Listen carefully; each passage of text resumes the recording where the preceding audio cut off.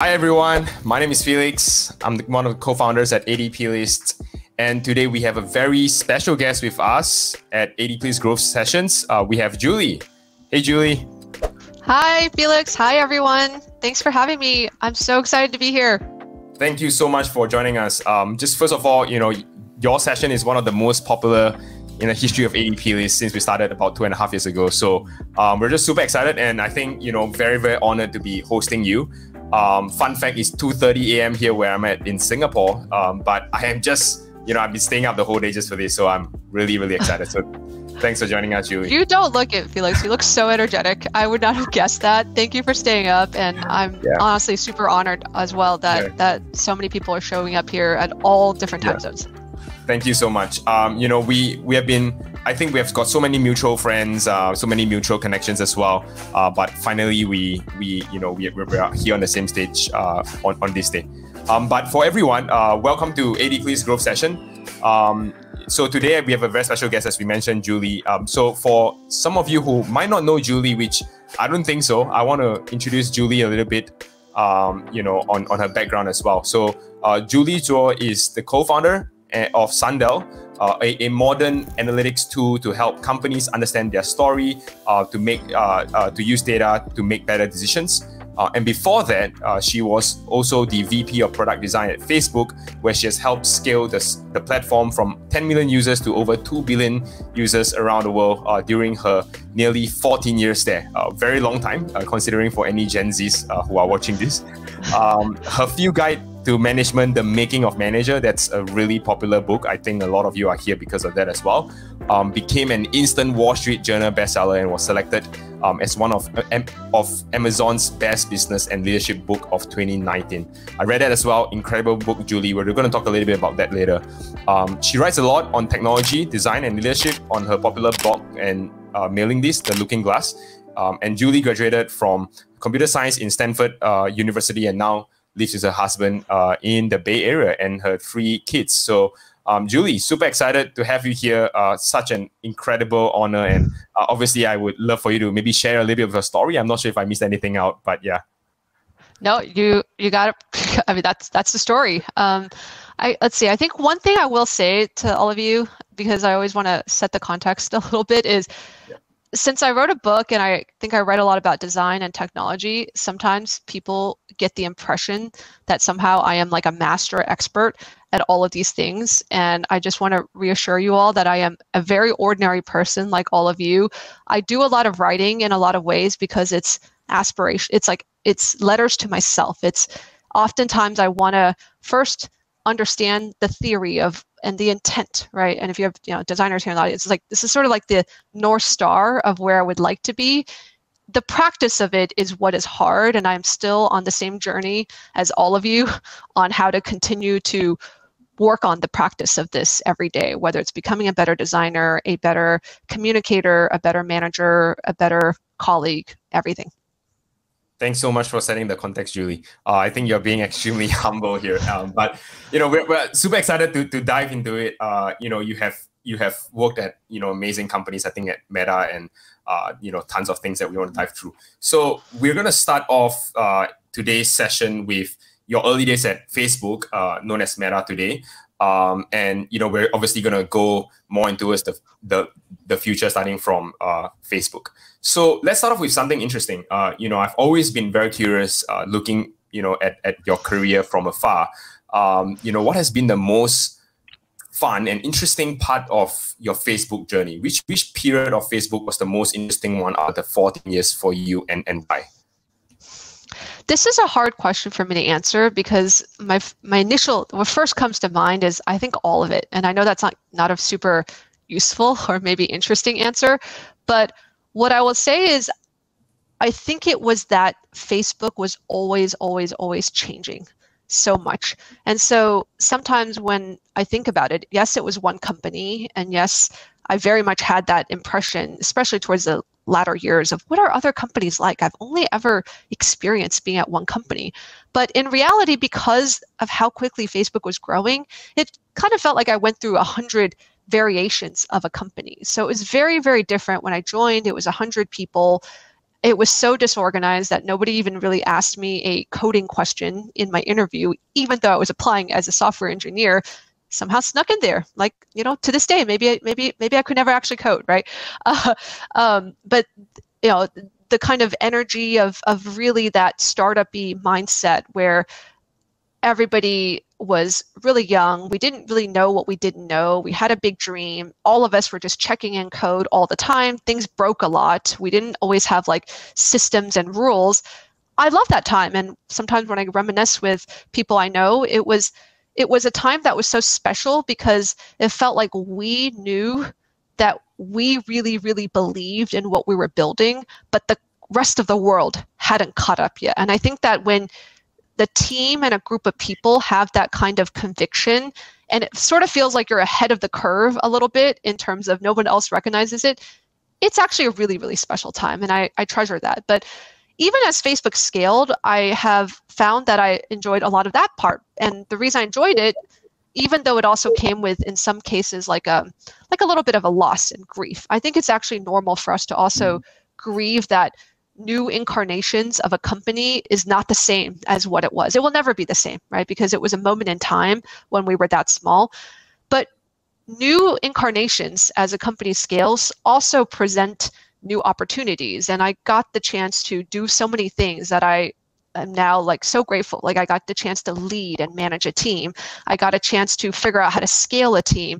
I got the chance to write principles and design standards and guidelines and look at many, many, many versions of products, many of which failed, some of which succeeded, but all of them were learnings. And so when I look at that time of 14 years, I felt at every year, I learned more about myself. I learned more about the world. And even though it wasn't like it always checked the boxes of what on paper looks like success, I don't think I would trade that for anything. And that feeling, that sense of constantly being on that adventure and not knowing what will happen and taking some risks is one that I grew to seek out. And that is a lot of the reason why I ended up starting a company and trying to dive into the unknown, especially in a field which, frankly, in the beginning, I did not know anything that much about, right? Data, analytics, because that sense of I'm still learning, I'm still growing, there's still adventures yet. I don't know everything about myself or frankly any of this stuff about building products. I don't always know what the end of the creative process will be, but now I have enough faith that the journey and the leap is worth it. That's what I continue to want to aspire for. Well, thanks for sharing that, Julie. I think a lot of it, I'm sure, not everyone can relate to that because, Facebook is such a big company. You've been there in the early days, but so much of what you have said about processes changing and just that moment in time, I think, it resonates so much, I think, with myself as well. And I think moving on to the next question, which is also about your time at Meta, looking back, what was some of the biggest surprise that you encountered during your time there in terms of, the platform's impact and sort of like your design work directly having on that? I just wonder, there are so many things like the like button, the news feed, and, acquisition of Instagram and so much more. Like, were there anything that surprised you about your work in the company and its impact? I think just the fact that the work had as much impact or reach that it did is always a bit of a surprise to me. I continue to discover new examples of this. So recently, because again, I was there, I saw this work. I know myself, I know the people who worked with me. We all just seemed like any group of, I guess, young people who had big dreams and knew, how to code, right? Like, which I think everyone here in this audience, many of you guys are in teams that are just like that. And because I was there and I got to see that, I realized very importantly that, like, I don't think that we are really all that special. And I'm not saying this, right, like, as I truly, genuinely believe this with every fiber of my being. I don't think that it was the person or the people that was special. I think it was something about the context and the belief and maybe the process or that moment in time. And we were, of course, lucky in where we were. But it basically gives me this feeling of like, this can be done. It can be replicated. Other people can do this. Like there's not some secret manual that me or other colleagues of mine read that allowed us to do that. And so I think that because I know that, it in some ways makes me more bold to try new things, because I realize everything that is big started out so small. It started out with like 2 people, a whiteboard, a group meeting, the first iteration. Sometimes the first iteration really sucked. Then, we would keep iterating. And frankly, at the time that we're building it, we don't know what's going to work and what doesn't. I have been wrong so many times because I've, again, shipped many, many things through that course, right? And if you had asked me, like the like button, did you know that was going to be somehow no way. Because like I tried 20 other things and many of them are lost in the sands of time because they didn't work. But I don't think any of us knew. It was just a matter of doing and trying. And I'll give you another example. Some of my friends went and they built this thing internally. They thought it would be like a useful thing called React. And then a lot of that got open sourced. And I didn't even realize this until I left Facebook and I'm starting my company. I'm talking to engineers and everyone's like, have you heard about React? We got to build. And I was like, wait, what? Like that was a side project that I thought, Lee Byron and some of these other people were working on. Like now it's, it's as, so this goes back to like, it is always surprising to me. It is not known ahead of time what it will be.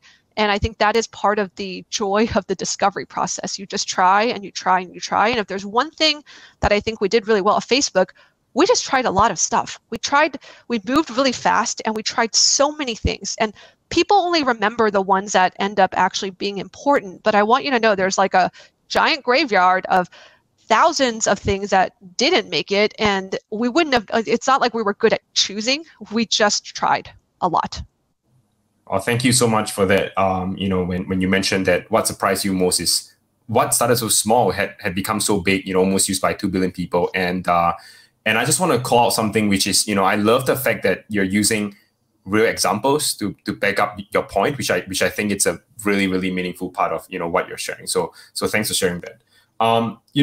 Facebook, we talk about sort of all these experiments that you've done at Facebook. Facebook is a consequential company. I think, I came across one of the videos recently that Zuck posted that Facebook has crossed 20 years of his of birthday. Like everyone was obviously very excited about that. But we can also see that, Facebook is such a consequential company. I mean, 1 or almost 2 decades of social networking defined by almost one company by itself, or maybe just a few companies in that. Meta obviously play a huge part, I think, in my life as a 26-year-old right now. I mean, looking back, are there any, I would imagine, like, are there any sort of like unintended designs or, decisions that you have made that you felt like you might have handled it differently today, looking back at the landscape of social networking, or just at sort of like how Meta operates as a company? Yeah, it's a harder question to answer because I think the thing that often, we who are in the creative space, who are often thinking about building, I think we have to have a lot of respect for what I call the unknown unknowns. Because whenever you start a project, there's no way to always know for sure what it is that you could know to make the decision. Sometimes there's no creativity without some leaps of faith. And what leaps of faith often mean is you end up trying things. Later on, you will learn a lot of stuff, but it's not ever going to be the case that you could have prepared yourself by knowing the consequences of a set of decisions beforehand. And so, yeah, if I somehow had a time machine, I could go back in time. I could, understand the consequences of all of the decisions and start. I probably would. And I think the thing that stands out to me the most is like all of the different iterations that we've tried on how we think about newsfeed and what is a good set of norms. And I think we got to where we got to just by doing a lot of experiments over and over again, and then realizing and adjusting and realizing and adjusting. But I realized that so much of, the way, because ultimately what Facebook is about, right? And I think that the dreams of all of us who are there is like, it's ultimately about connection. It's about building connections with people. And that is complicated. It's complicated because people are complicated. we're very complicated. And it's not so much like the tool or even the outcome, it's often the feeling and what mental state are we in where something will work or not work. And I feel the same way. It's like the same event can happen to me. And if I'm in a low mood, I will interpret it one way. And if I'm in a great mood, I will react and interpret it in a completely different way. And I think we learned a lot of this as we came across and, again, did all of those experimentations. Now that we have, I think, a much more nuanced understanding of how people communicate, what is true to people, how might a tool help us bring us closer together, I think those are some of the questions that I would probably go back and hopefully try and implement some of these things earlier than they ultimately were. But yeah, I think that you can't always prevent usage of a tool in a way that might that isn't what you intended, because like the whole point is it's a tool. But there are things, and I'm a big believer of this, that the tools that we create can encourage certain types of more positive interactions than others. Well, thank you so much for that, Julie. I know it's a tough question, but there was a beautiful answer for that. And, just to sort of like, think about your earlier days where I don't think I mentioned this yet, but you were also the first intern at Facebook back in 2006. The only time I could remember in 2006 was if I ever watched the movie Social Network. That was when 2004 Facebook was created. But what were some of the very pivotal moments in those days for you as the first intern? Like, what did you observe about the early days there? What did you absorb from that? Because it's such a there are moments in history where I always tell my siblings, like, it is an inflection point in moments of history. I mean, probably when Apple was created, Facebook was created. What did you take from there? 2006, if you could really zoom back in that time. The first day that I showed up, there were a lot of engineers working at their computer. Nobody came to greet me because everybody was like in the zone. It was fairly disorganized. It doesn't look that different, frankly, from just any group of engineers working out of a building that's playing Daft Punk. I guess there's music at nighttime. A lot of us were young, so we were night owls. So usually the office was still bumping until 2, 4, 6 a.m. And then it's very quiet until maybe noon or 1, because that was the hours that we worked in those days.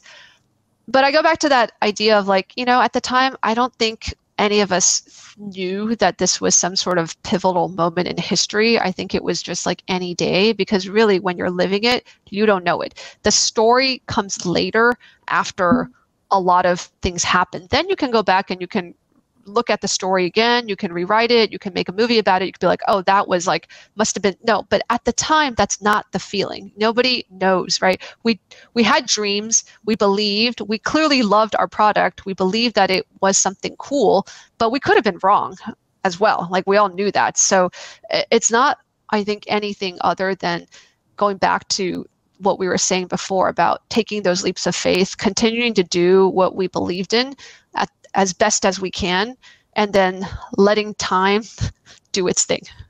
Yeah, thanks for that. And just to wrap up on this part of your life, on part of your career, which is at Facebook, which is more relating to design. You have obviously, I think, set very, very good, I think, practices at Facebook with design, and I think with a lot of practices as well. I just can't help but to wonder, like, what are, if you were to have look at the major 3 design principles or strategies that contributed to the phenomenal growth of this company that you have helped to contribute, like what would you say those 3 strategies or design principles are where you think like would be most important for Meta or even any other companies that wants to continue growing and thriving? I think the first is try a lot. So the more shots at goal you have, the more goals you will make. And this isn't a game where people measure you by your percentage of the people just measure you at the end of the day on how many goals did you make. And so try and do more shots at goal. And that's probably the first principle. The second is reflection. And every time something happens, you do something, right? It's not enough to just do. Like, you can do and not learn because you're not taking the time to reflect and look at, hey, did this work? Did this not work? If it didn't work, why do we think it didn't work? What is our assumptions? If it did work, why do we think did it work? And so a lot of it comes back to that curiosity of not just being happy with like, oh, did we get the outcome or not? Check, no. But going back to what sense do we make out of why we got that outcome? Because that is the thing that we learn. And over time, learning compounds. And so the more that you can learn from every single thing that you try, the more that you will become quicker. You will become more knowledgeable quickly. So the rate of growth is, in my mind, far more important than pretty much any variable. And so much of the rate of growth comes from that learning. And so at Facebook, one thing we did very early is we built an experimentation platform. I think we were one of the companies that probably popularized the idea of A/B testing. And what A/B tests do is they make it really, really easy to have this formal way of trying a thing, getting a result, but then having the team go back and say, wait a second, why did we try that? Why didn't it work? Why didn't it work and not work? And then just being able to continue to build on that. And the other thing is, because at Facebook, we used an internal version of Facebook, it meant we were always sharing our knowledge. So if one team tried an experiment and they learned something, they would post to our internal Facebook. Many more people would read that, gain that knowledge. And so the bottoms up proliferation and communication of what we were all learning, I think helped us strengthen and learn faster and faster. And I think the third general principle is this idea of trusting the process. And I think that I am a big believer, right, as a designer, as something like, there's this tension we often face. The first is, we would, of course, like everything to be very neat, tidy, adhere to schedules, adhere to deadlines. And like, it is the job of certain people, particularly product managers and management in general, to try and craft a clear way that we can make progress in a way that can be observed, controlled, predicted. There is another tension, which is that the creative process often does not follow such a process, because if you could playbook your way out of getting a hit feature, a hit strategy every single time, then we would all be in companies that were doing hit things all the time. And that's just not reality, right? Part of what makes a hit strategy, a hit feature, a hit product hard is because it is by nature unpredictable. You cannot follow a playbook and somehow get the same result. And I think that is a very important thing for us to recognize and acknowledge. So as a result, there's a tension here, right? And I think the tension is healthy. It's healthy because what we want to do is we want to be in balance.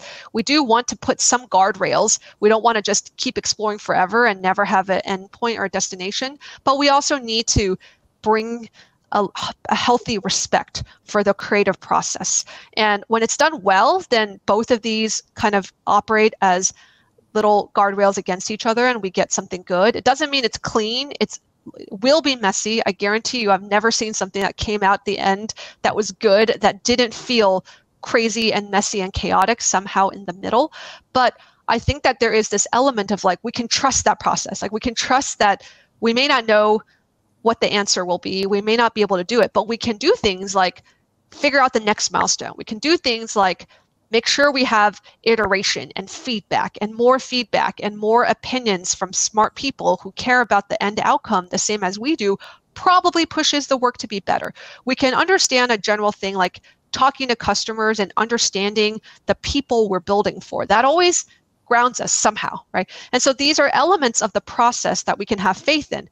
Again, I can't promise what the end result will be, but I can say that having seen enough cycles that doing more of these things, getting more feedback, talking to customers more, trying more iterations, knowing that it doesn't have to be perfect, but as long as we keep learning and going, we eventually will get to something good. Have faith in that. Wow. Thank you so much for that, Julie. So to sum it up, first one is try a lot, second one, reflect a lot, and third one is just trust the process, because things are going to be chaotic and you should just trust the process.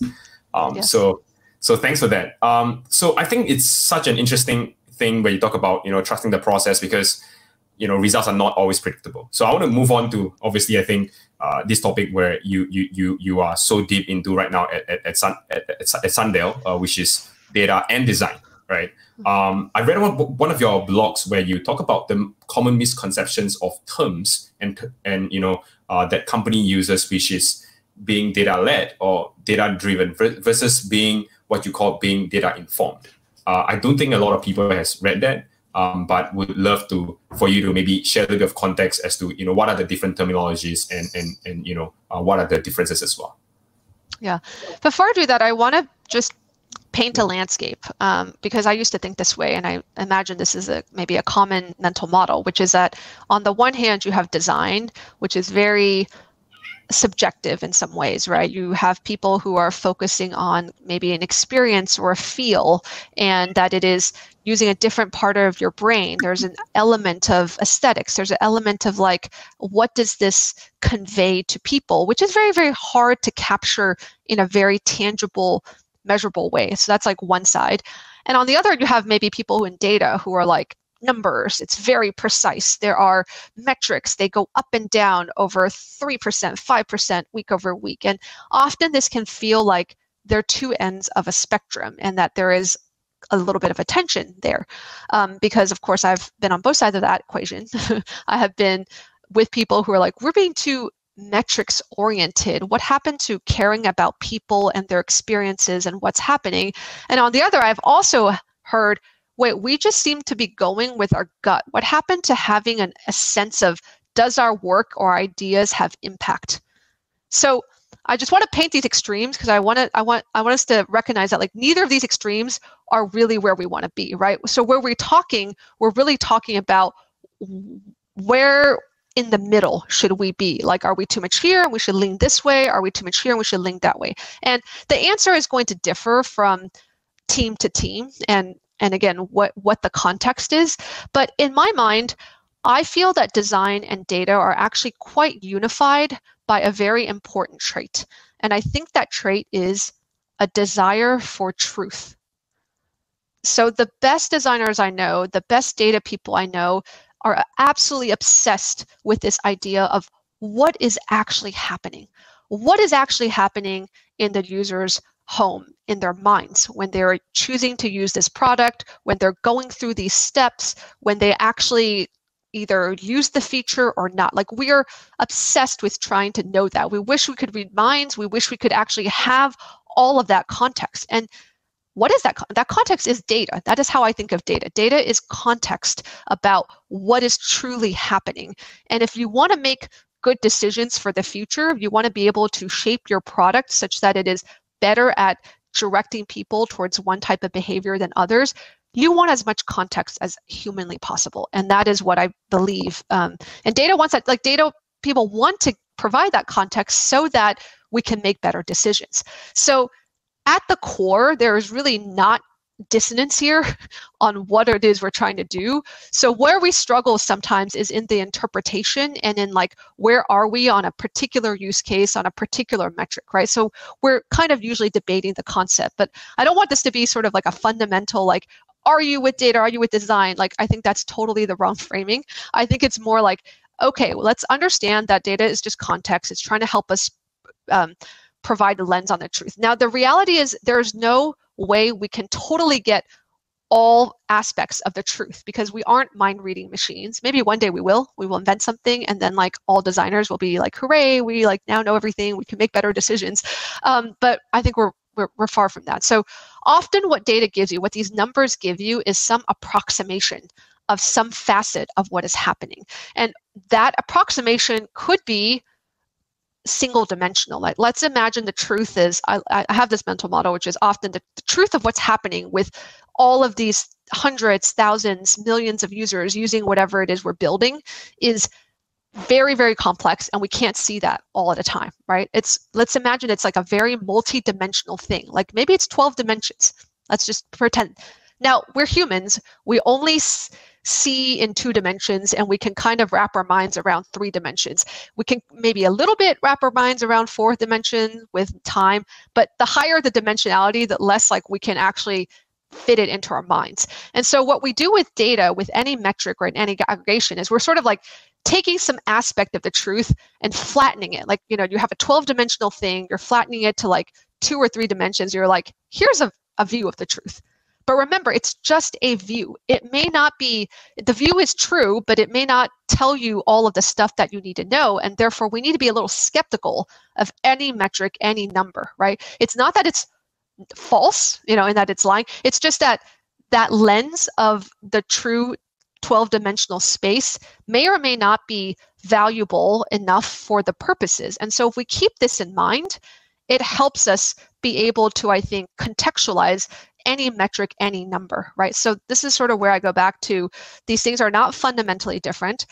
I like the term data informed because I think that's generally what we're trying to do. We're trying to make decisions. We want as much contextual information.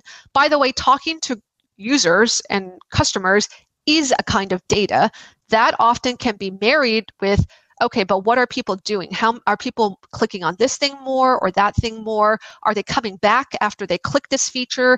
So that's all information as well. So what we want is to try and triangulate a picture from all of the data, research data, metric data, analytical data, so that we have a good foundation to make these bets. And remember, we're still making product bets.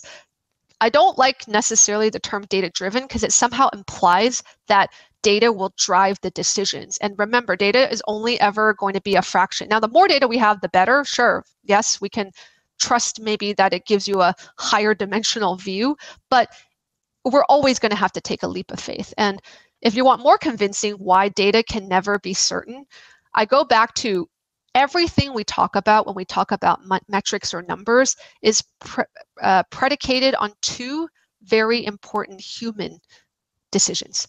The first decision is what actually matters. So why are we even doing it? What's the mission, right? What are we trying to get humans to do when we build a product? What's the change we want to see in the world?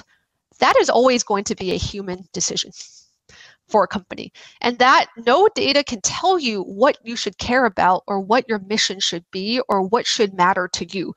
That is a human decision. So the data can then support and help you, you know, get more context about that, but you have to make that call. So that's the first reason why no data can never actually drive any decisions. You first have to start with, like, what do I care about? The second human decision is, on what time frame am I willing to wait or see things through, right? Now, very practically, we're humans. We generally have a lifespan of like 85 years. So usually for most of us, if something's not going to happen in the next 100 years, we probably don't care that much about it. Like, we don't have the patience to see that through. And again, that's true with every single decision we make. But the reason that matters is because if I said, Felix, tomorrow I need you to make a design for whatever, for like a quiz app, like, and I absolutely need it tomorrow, or otherwise I'm gonna like rob your house. You can do it. You're gonna come up with some design and it's gonna happen, right?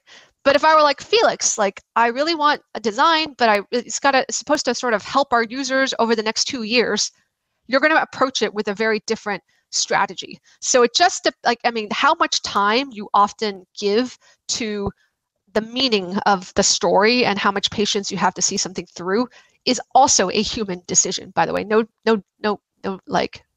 piece of data can tell you that. So these are 2 things that, again, where we go back to it, like, data cannot help us answer those. We have to choose. Then in the context of choosing, we can now use all of this other contextual information to help us make better decisions. That I strongly believe. Well, thanks for setting that straight. And I think a lot of what you say is that as there's so much that data can tell us about a certain part of a story or product or service, but at the end of the day, it's still a human decisions that has to be made. It's still a human sort of element that is involved. Which brings me to my next question. I think with regards to what you've just said, how can we ensure that a lot of these data-informed decisions that we make, whether from a leadership position or from a designer position, actually also captures a sense of empathy and also emotional experience. Because I think if we let data kind of just inform us all the way, then it kind of misses out on the, I guess, on the more emotional part of things. How do you continue to keep that there? Is there a system for that? Is that a culture? Or I just wonder.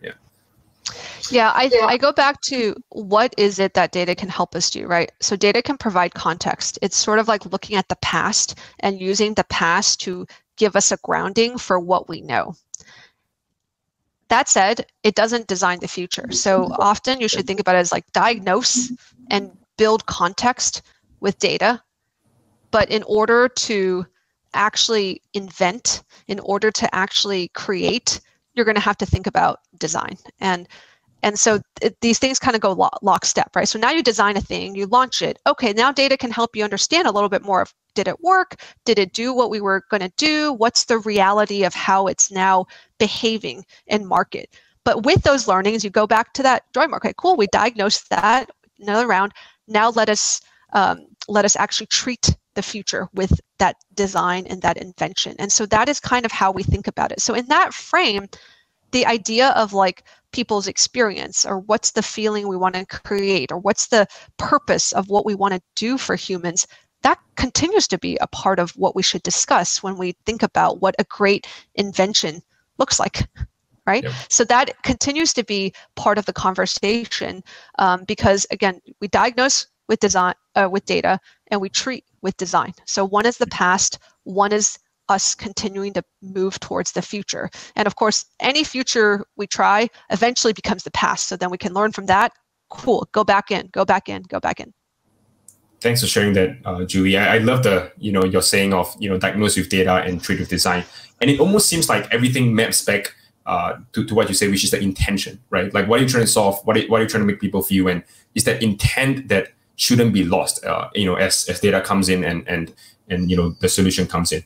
I haven't really thought of this question before this fireside chat, but it came up while you were talking. I've been in a couple of meetings where designers would design something where obviously it's has strong intentions, with great user stories and everything, but doesn't have the data to back it up, and or even in some cases where we have seen CEOs or just founders or just rather just PMs as well that comes and say, hey, look, where is the data for this? And if there's no data, we're not going to lean in and commit fully into this. How do you look at those situations where you don't have much data to work with? Would you say that we should just run fast with it? And how do you look at those situations?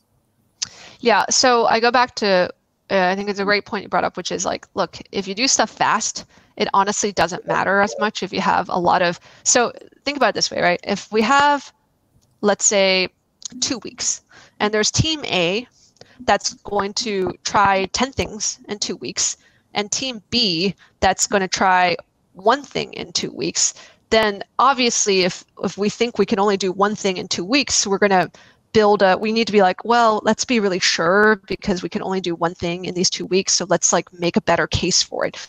When you are like, we can just move fast and try all 10 of these things in 2 weeks, you kind of lower the bar for trying something. You don't need as much evidence. And so I go back to like one strategy is if everything just becomes faster to do, then you can take more shots at goal and you don't need as much evidence for every single thing that you try, right? So that's one overarching strategy. Now, it still is the case that certain projects you just can't do. They're going to take a lot of time and investment. And so if it's going to be, let's say, a 3-month type of project, a 6-month project, then rationally, we kind of do want to make sure that this is a good use of time, because we all of us would hate to do 6 months on something, launch it, and have it be inconsequential. Like, nobody wants to be wasting 6 months of their time.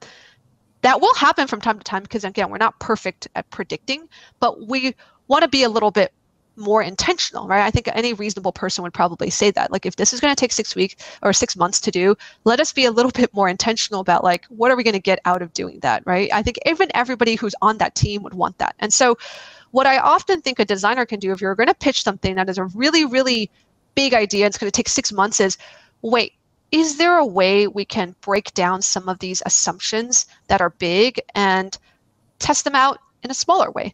And often what that forces you to do as like a designer or builder is you need to actually get really good at walking back what is your chain of assumptions. And so I wrote an article about this recently in my blog, but this is a concept that for me has been very powerful, which is that often when I'm advocating for something, right? Let's say I'm looking at your design, Felix, and I have some comment to make, like, I think this is too complicated. It's too cluttered. Why don't you try and remove some of the elements? That might be what I prescribe, but underneath that is an entire chain of assumptions. Like, first, I must be assuming that for the type of user we are designing for, they want fewer things on the screen because they're going to get confused.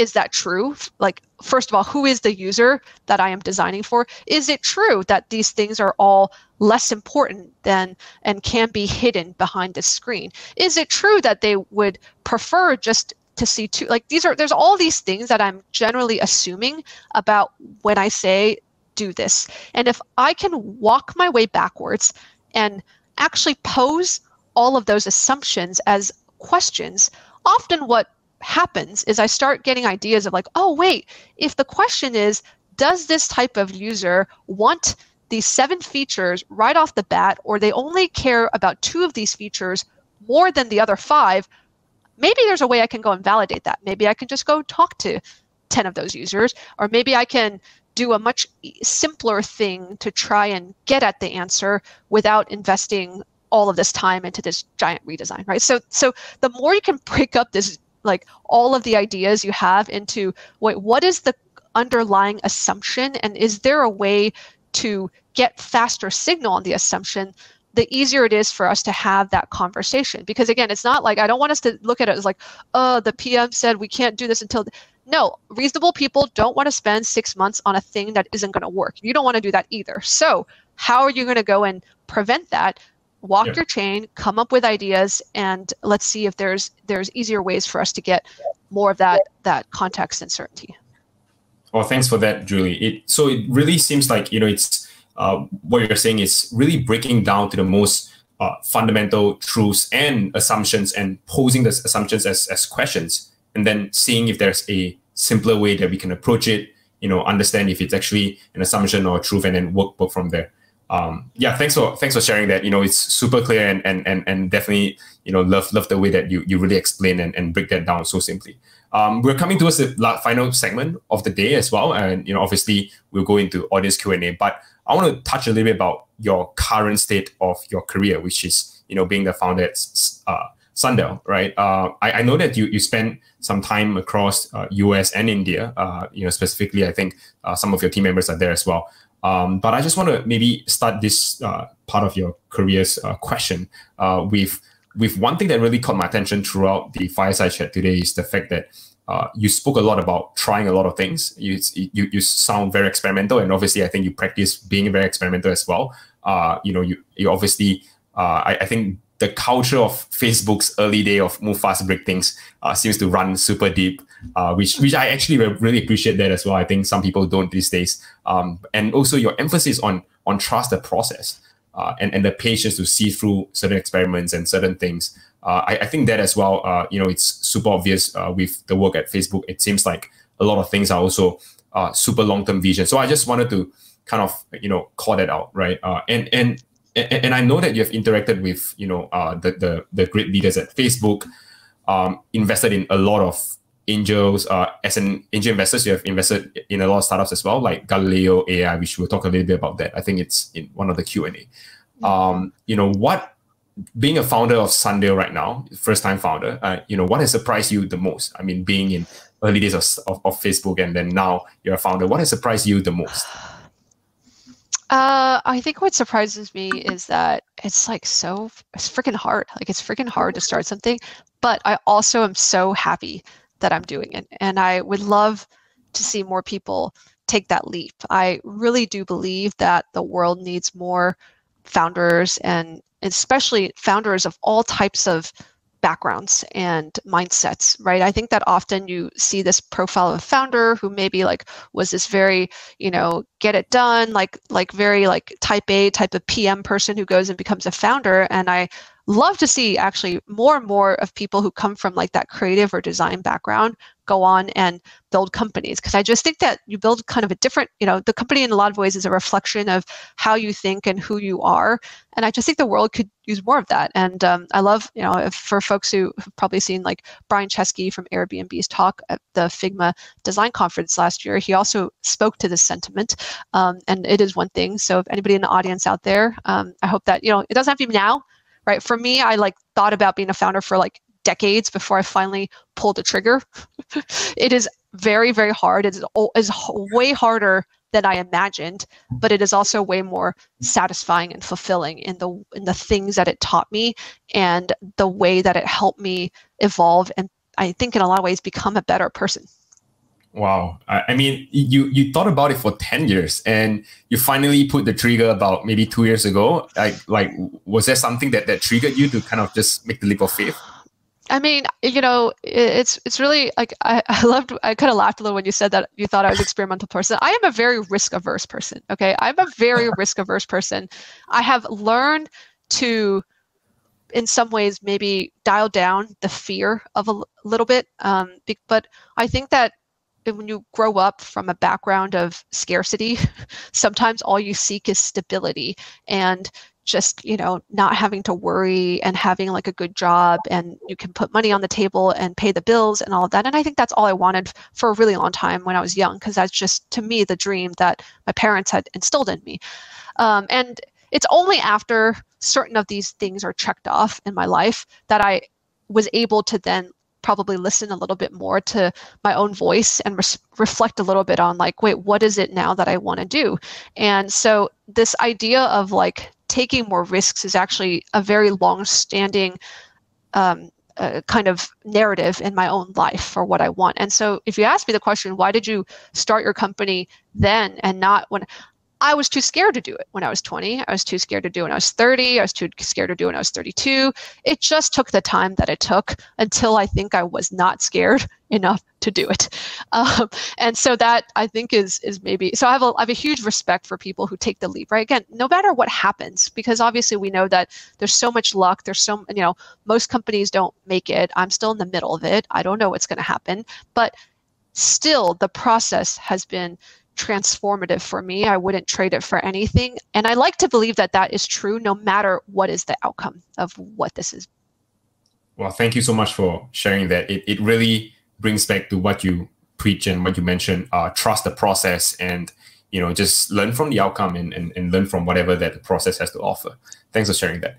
And I'm curious also, when we talk about your transition from a big tech company to Sundial, what do you think remained true in terms of practices, in terms of culture, in terms of running a company? Are there things that remain true at your time at Meta versus, at Sundial today? Yeah, I think about companies a lot like I think about people. Like they all have different personalities. There's no one right way to be a person. There is no one right way to be a company. In a lot of ways, what we do as people is we try and understand what's true to us. We try and understand a little bit more of like, what do we love? What do we not love? And then how do we use the things that are our gifts and our intentions to go out and live our lives? And I think about that too a lot with the company. And so in a lot of ways, Meta has been hugely influential because like my co-founder and I both came from Meta, and we both shared that experience and that language. And much of it was very much what we loved.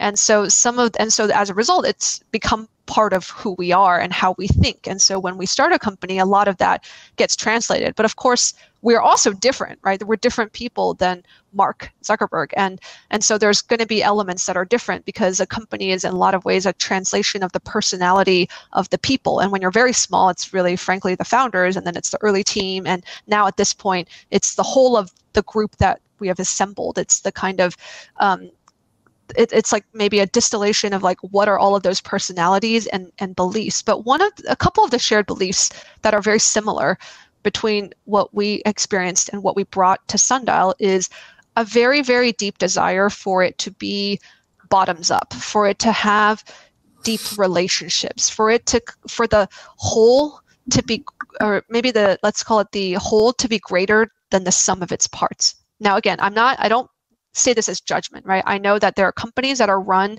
very top down that are hugely successful. Apple is one such company that comes to mind. It's a very different culturally than Meta is.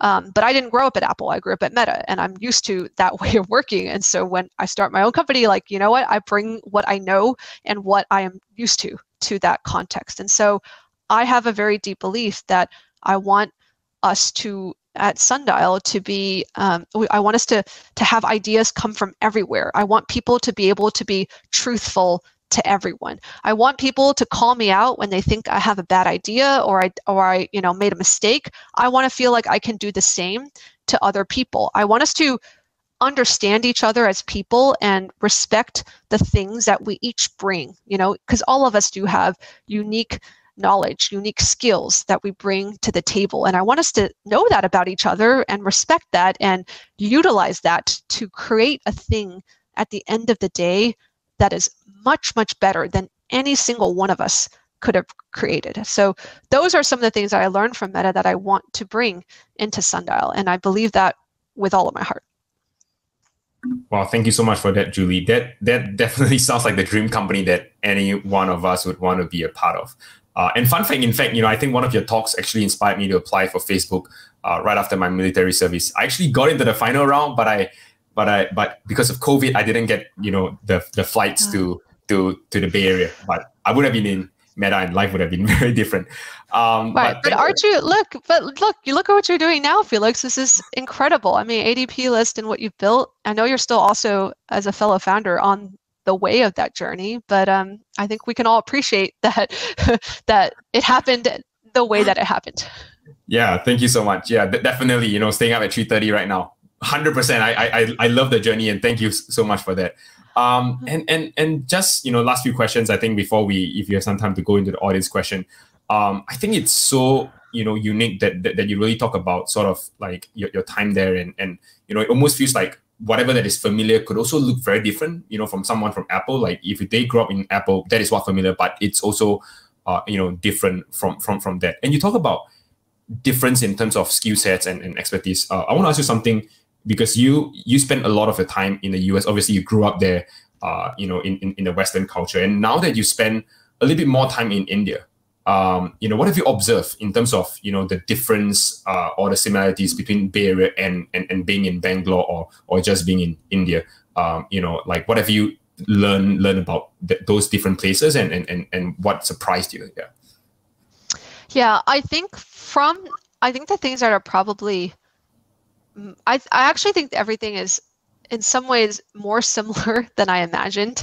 And then of course there are differences. So I'll speak to both, right? What's more similar than I imagined? Like, honestly, I don't think that the raw talent is really any different in any of these networks or worlds that I'm a part of. Like, you have brilliant, smart people, you have very excellent engineers, designers, etc.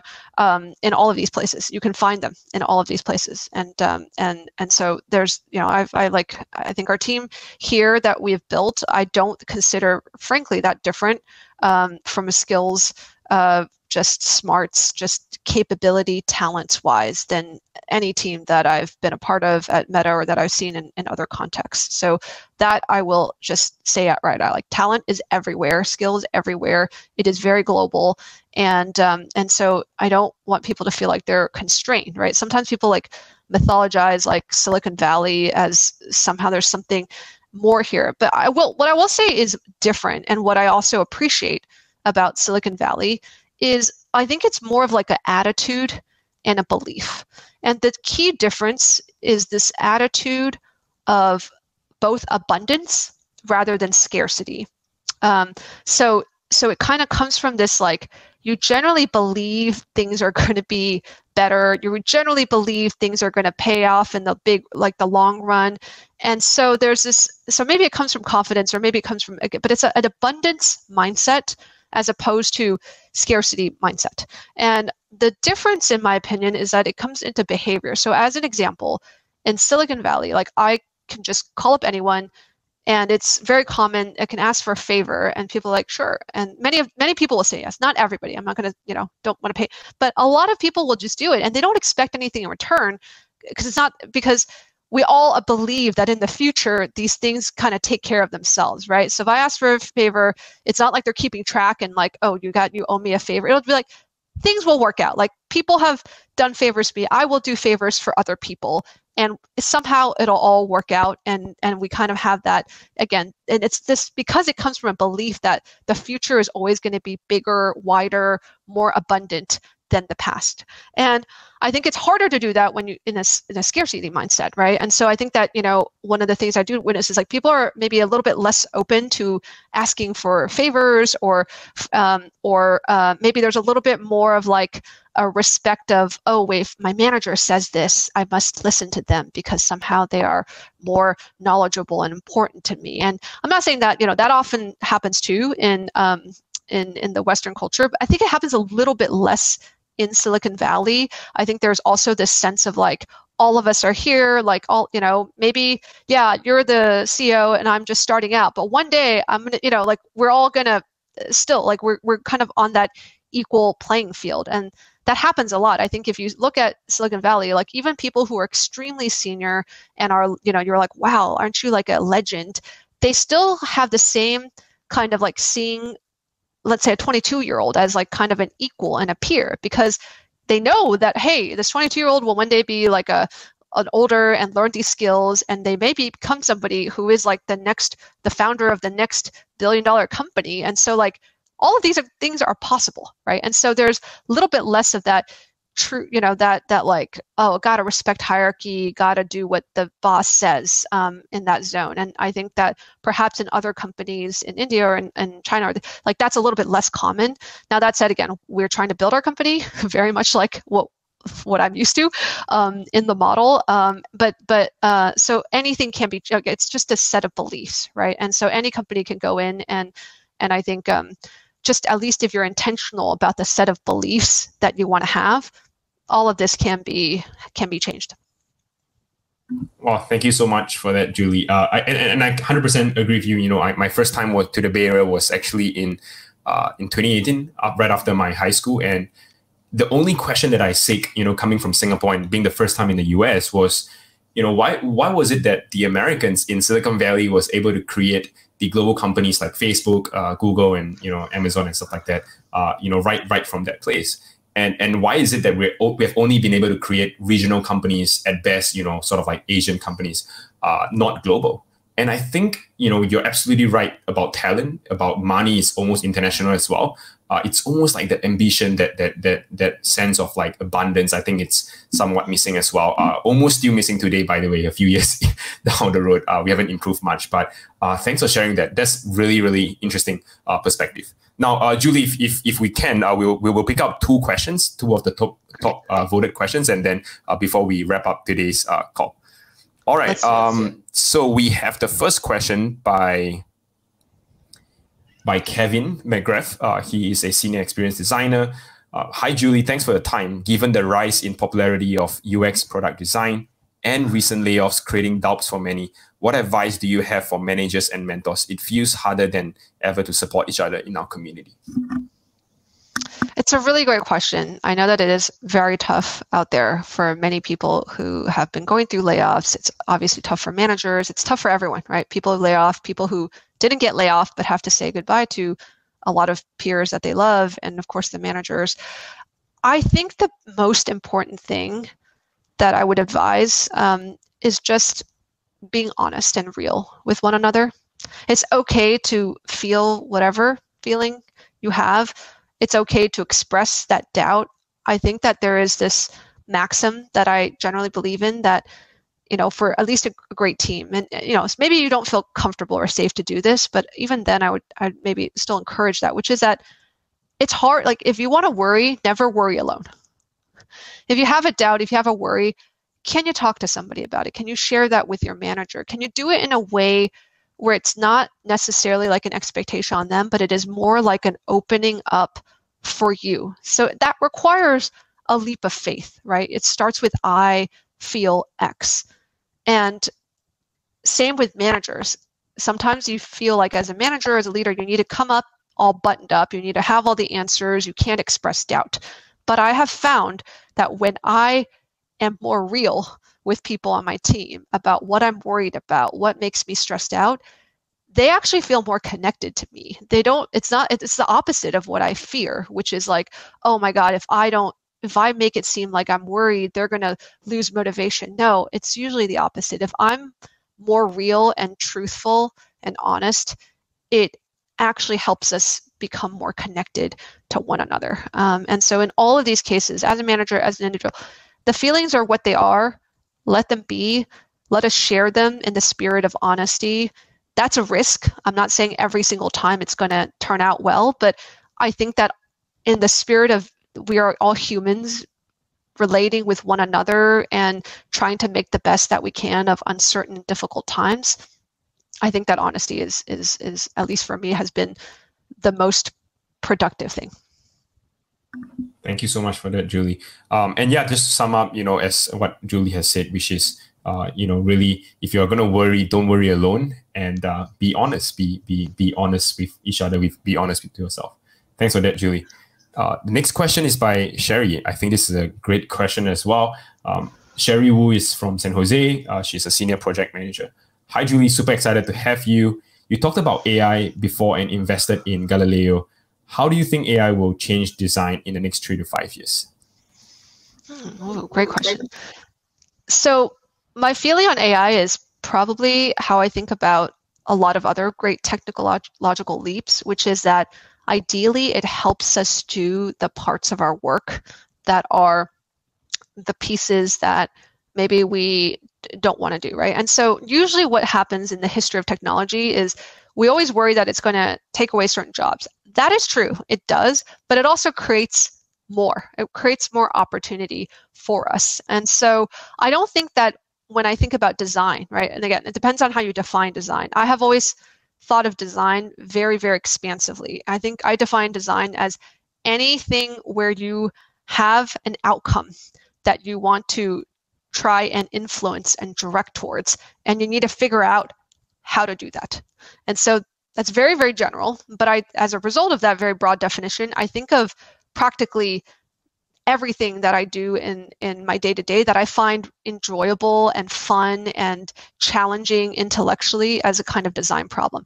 I personally think of org like, hey, what roles should we have in our team as a design problem, right? I think of, so it's, to me, it's not just like pixels and boxes on a screen and all of that. Like, I think if we think about what design is a little bit more expansively, I hope what we will see with AI is that it can take away pieces of our job, of the job of designing and creativity that are more manual, that are more, kind of maybe inaccessible because it requires a lot of depth of technical knowledge.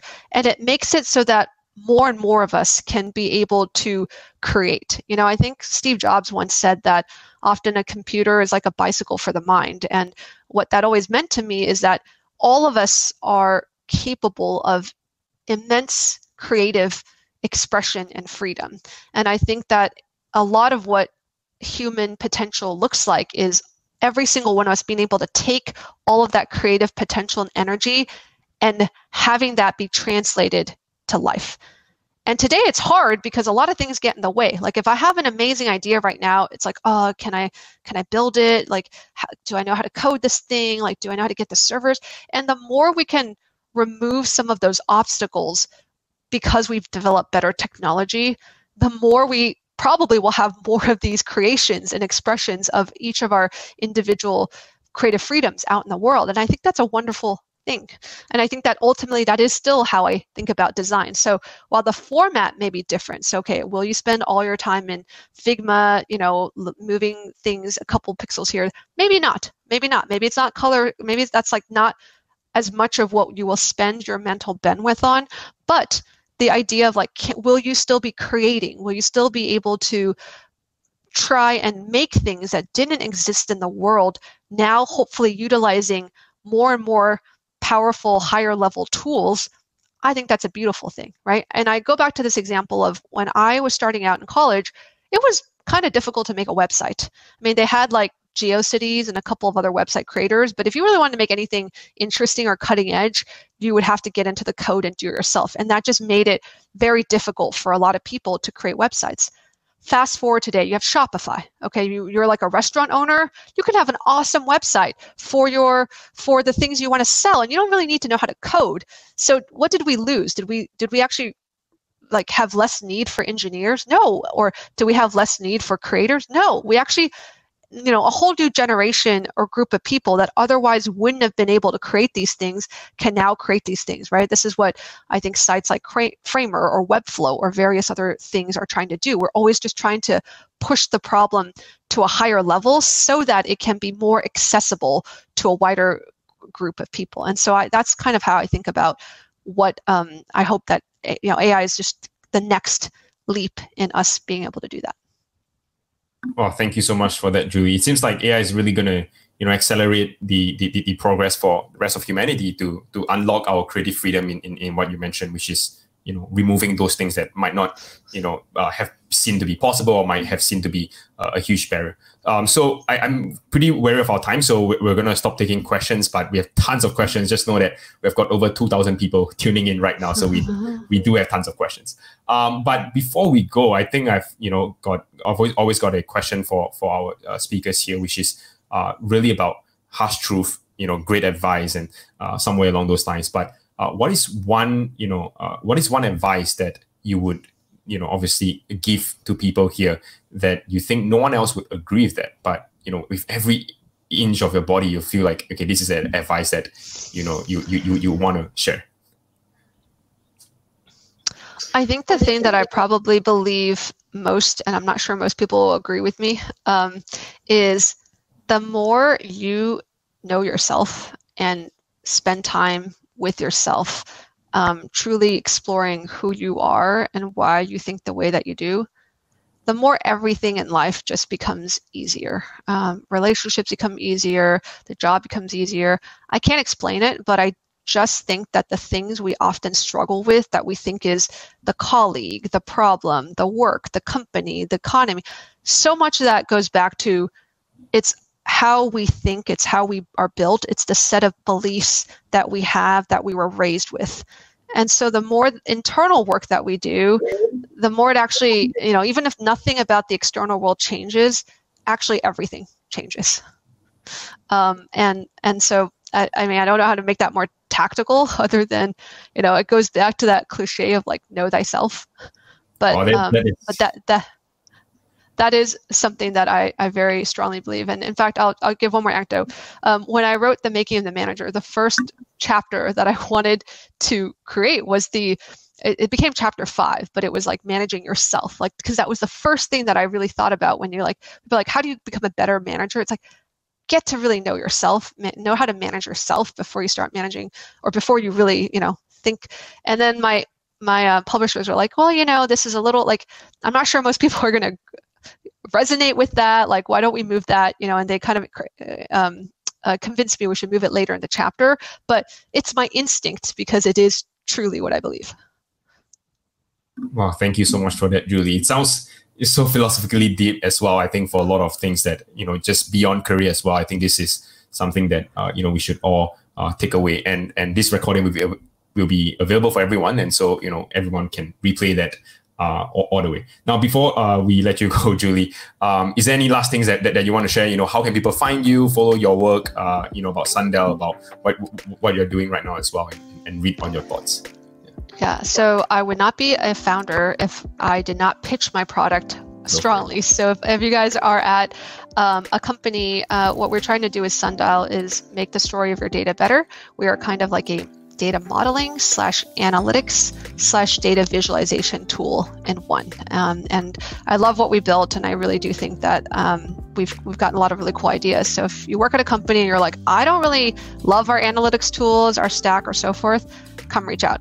I have a book, obviously, you guys maybe know about it, Making of a Manager. So if you're interested in management, that you can definitely hear my voice in your head through reading that book. And then lastly, I am a frequent writer on my Substack called The Looking Glass. And so even, in fact, tomorrow I might write something that is related to what we were talking about today, Felix, on data and design. So some of these things that even shared, it was like top of mind for me because I've been ruminating on them as part of these blog posts.